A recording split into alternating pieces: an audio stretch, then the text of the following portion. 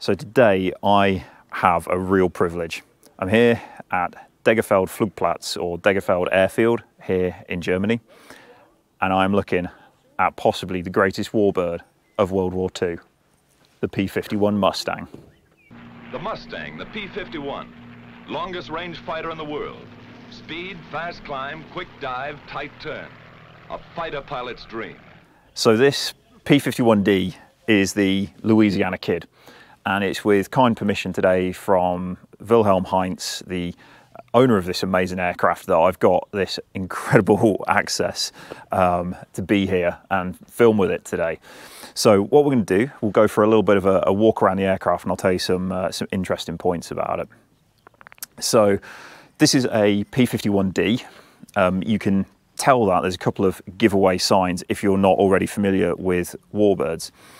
So notice the teardrop or bubble canopy. That was a feature specifically of the P-51D. Previous P-51 models had what was sort of known as a bird cage, a far more sort of metallic cockpit with metal loops going over it, and that really restricted the visibility for the pilots flying it. And clearly, flying a fighter aircraft, you need the best possible visibility you could get.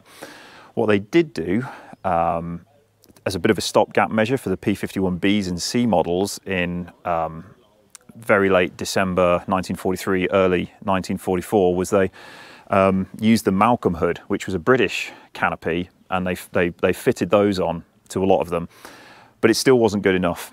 So North American Aviation redesigned the aft section of the fuselage. They dropped it down and then put this beautiful Perspex bubble canopy on it, and this gave those pilots flying the D variant of the Mustang incredible visibility, because bar the headrest, they were able to turn around, look past it, and they could see completely behind their aircraft. And for those of you that know your aircraft, you can see the similarities between the P-51 of World War II to the F-16 Fighting Falcon of today, as they have very, very similar canopies. So starting at the front then, the power plant of this amazing aircraft is a Packard Merlin V12. It's liquid cooled, inline, and has 12 cylinders, as the name suggests, with it being a V12. Originally, the Mustangs didn't have a Merlin up front. They used an Allison V1710 engine, and that was okay in the Mustang A's.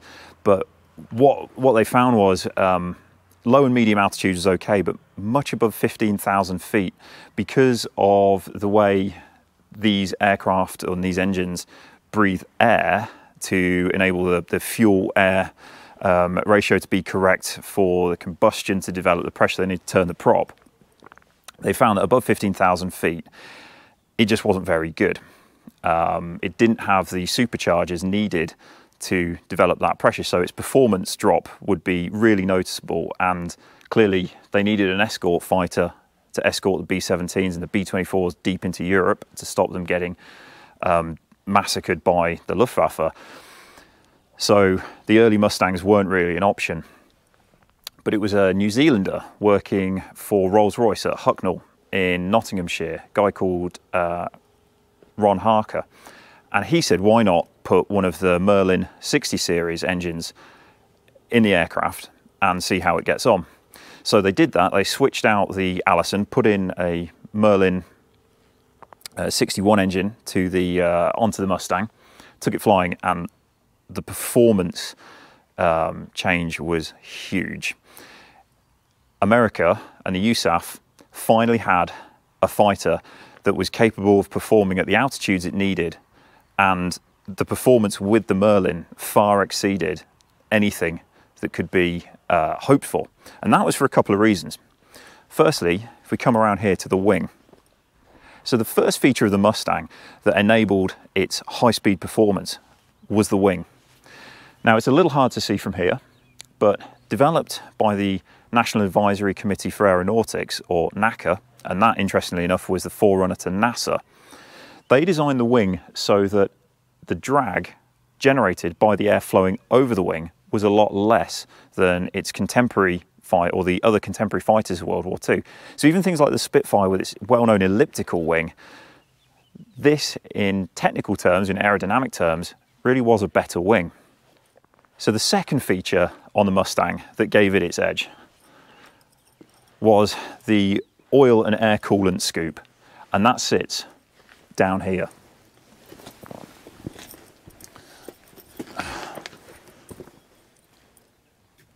So this scoop here holds the oil and the air coolant radiators. But what's really cool about this was when North American Aviation designed it, they put it right on the center line of the aircraft, and it forms that well-known profile of the P-51. Now, if you look at the Spitfire Mark 9, which was the Royal Air Force's version of the P-51 at this stage in the war, underneath each wing, on both sides, it would have two big radiator scoops. They were doing the same job. But the problem with that was that's two big pieces of metal stuck out in the airflow, and they're not adding a positive effect, they're just causing drag. But they're a necessary component because otherwise you can't cool the engine, you can't cool the oil, which then in turn would lead to your engine overheating and the thing seizing up, which no pilot needs. So North American Aviation, they put it on the center line, and because you've got a load of air rushing in through this scoop here, as it goes through the radiators, is cooled and then goes through the pipes, the air coming out the back was still quite hot, and that in turn generated thrust. In fact, it generated enough thrust to overcome the drag created by this scoop here. Therefore, in a kind of way, it was acting almost like a little mini jet engine, giving it just a little bit more thrust and giving it that edge when it came to being up at altitude and fighting against the Luftwaffe. So one thing that you might not be that familiar with, although it looks very similar, this is a P-51D because it was made in Inglewood, California. But there were some models during the war called a P-51K. And the only difference was, A, they were made in Texas, and the P-51D from Inglewood in California used the Hamilton standard propeller. Now that's got a diameter of 11.2 foot, whereas the ones on the P-51K used the Aero Products propeller, and that was 11 foot, and it had real problems at full throttle with vibration, which if you know your aircraft, the last thing you want is your propeller to be vibrating in any way other than it's within its design limitations. So because of those problems, eventually all P-51s had the Hamilton standard propeller fitted, but it's just the D and the K variants were just based purely on the locations in which they were built. So the P-51 undercarriage has some really cool features about it. The fact that it's wide-tracked meant that for both pilots and ground crew, ground handling operations was quite straightforward. It was quite rugged. It could deal with operating on grass as easily as it could operating on tarmac. In here, as well, inside the actual undercarriage bays itself, these clamshell doors, when they're down, they create a physical interlock. So what that means is, in the cockpit with the undercarriage lever, if you were to accidentally kick it, there's no way it could operate. A, because the hydraulic pressure has been dissipated, that's why the clamshell doors are down, and then because they are down, it creates a physical interlock, preventing that handle from being raised and the undercarriage retracting. So there's no risk of accidentally putting the undercarriage up whilst the aircraft's resting on the ground. Also as well, you've got the fold down landing light, and just generally it's really straightforward but rugged technology. So these aircraft, despite it looking like sort of quite thin and not as big as, say, the B-17, these things could operate off rough airfields and cope with it quite easily. So then moving around, the actual warfighting capability of the P-51 Mustang was its 6 50 caliber machine guns. Now, because we're here in Germany and because it's not World War II anymore, it doesn't have real 50 cals fitted or even deactivated ones, but it's still got the gun ports there. But during World War II, initially the P-51 Bs and Cs had just 2 50 cals in each wing, so only 4 total. But then as the aircraft developed and it was realised that just a little bit more firepower was needed, they managed to squeeze an extra 50 cal into each wing, so that the rate of fire coming out of this, although they weren't cannons, they were still machine guns, so we didn't pack the full punch of, say, 20 millimeters. At 300 yards or 250 yards, wherever the guns were zeroed in, wherever they were designed for the maximum amount of rounds to impact a target in front of the aircraft, they could still do a lot of damage, and they did by shooting down a vast amount of the Luftwaffe. So moving around the aircraft then, it's a sort of fairly standard configuration. One cool thing with the control surfaces is it's got this servo tab here, which servo trim tab, it acts as part of the trimming system for the aircraft. So unlike the Spitfire, which didn't have aileron trim tabs, so the pilot constantly had to be on the stick ensuring that it was maintaining level flight if that was what was required. With the P-51, you can trim it in all 3 axes, so pitch, roll and in yaw. So that basically means that the pilot could take his hands completely off, and as long as it was trimmed for that part of the flight, for the speed that it was traveling at, it could be completely hands-free. Now clearly as a fighter pilot in World War II, you wouldn't do that for very long, but it did just relieve some of that pilot workload, and we'll see that later on in the cockpit. Coming back here then, you've got the flaps. Flaps are designed to increase the lift at slower speeds, and these were really good. It went from obviously completely raised, so 0 degree flaps, 10, 20, all the way through to 50 degrees. And what that meant was the pilot could use those flaps potentially in combat to increase their turn radius in a turning fight with 109s or 190s, and they could put down up to like 20 degrees of flaps without, as long as they didn't exceed 275 miles an hour, they could have 20 degrees of flaps and really bring the turn radius into the aircraft, which in a gunfight, when you're trying to get a gun solution, was really important. Along here, you've got your access panel and your to the guns, and then your access panel for where the ammunition would go. Now you'll often hear people say, oh yeah, the whole 9 yards, and it refers to the length of 50 cal rounds for a Mustang. As far as I can tell, no one's ever actually been able to prove that. It sounds cool, but I think it's a load of BS personally. Here you've got your fuel tank for the left wing tank. Same on the right as well. In each wing, you've got a 92-gallon tank in each wing. If this P-51D was at wartime spec, it would also have an 85-gallon tank behind the pilot's seat here. But this one doesn't, it's had it removed. Moving back, you've got your footstep plate and your handhold there for gaining access up onto the aircraft. And then as we make our way further back, and if you look at P-51 Bs and Cs compared to the D, you can really see that they dropped the back of the fuselage down on the D, made it a lot more streamlined, and in my opinion, it's the best looking version of the Mustang. Now coming down here, as I said earlier about the air scoop, this was the door for it, and when it's in this open position, and all the controls on this, by the way, for this system, they can be controlled manually by the pilot if he needs to either increase or decrease the coolant temp and the oil temperature, and you can see that on the gauges. But for the most part, there was a thermostat in there, and this was controlled automatically. So considering this was designed in 1940, it's quite cool technology for back in the day.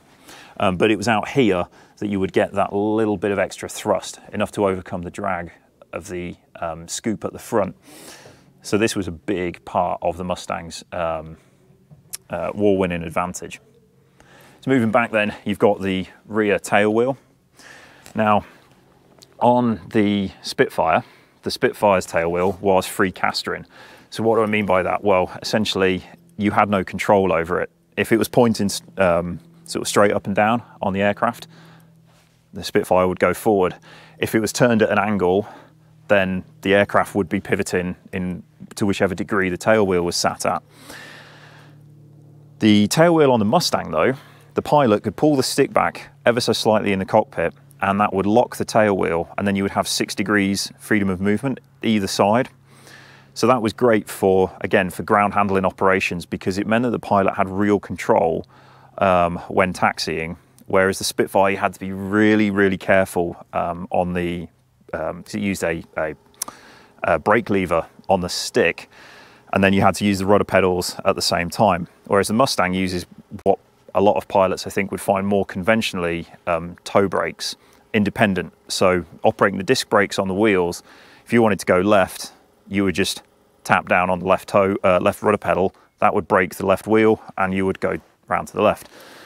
Of course, if you needed it to be free castering, because you needed to make a really tight turn, you just push the stick forward, unlock the wheel, and then it'll turn on a sixpence. Coming further back then, you've got the elevators, a big counterbalance here on the elevators themselves with the trim tabs.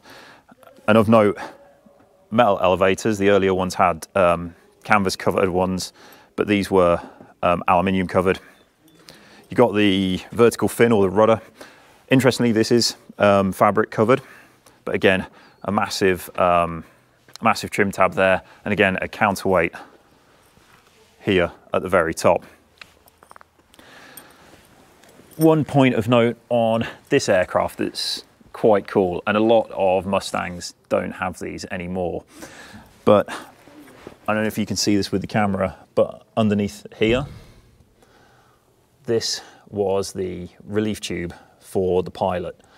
So if you've got a 5-6 hour mission on board this aircraft, it's not like a modern airliner where you can get up, go for a rest break, and then come back to the cockpit. The pilots were sat there for 5-6 hours at a time, so they had a relief tube. So if they needed to go for a pee, they would use a tube up front, and then it would exit the aircraft at the very back there. Also working around, because it has to meet modern EU safety regulations that all civilian aircraft do, or all aircraft do. This P-51 has got modern communication suite fitted, and that's what these antennas are at the back here. Okay, so coming around this side of the aircraft then, you've got basically the same setup as on the other side. Interesting point to note here, we've got a jacking point here if the ground crew would need to raise the tail of the aircraft to bring it up to do either any maintenance work, or if they were to say zero the guns on the ground, they'd raise the tail, make sure all the guns were towed into a certain point, and by that I mean they harmonise the guns to a certain range, and then taking down the firing butts and ensure that everything was aligned both horizontally and vertically as well, so that whenever there was an enemy aircraft in the pilot's gun sight at, say, 300 yards, all of the rounds would impact at that point if he was at the right distance. And then coming around, again, we've got the other 92-gallon fuel tank here, the access panels for the 350 cals that would be in the right wing, and then the ammunition access points as well. And then on this side, the only real difference is that we don't have on the underside of the left-hand wing is the pitot probe. And that probe there is designed so that you can accurately measure the airspeed of the aircraft.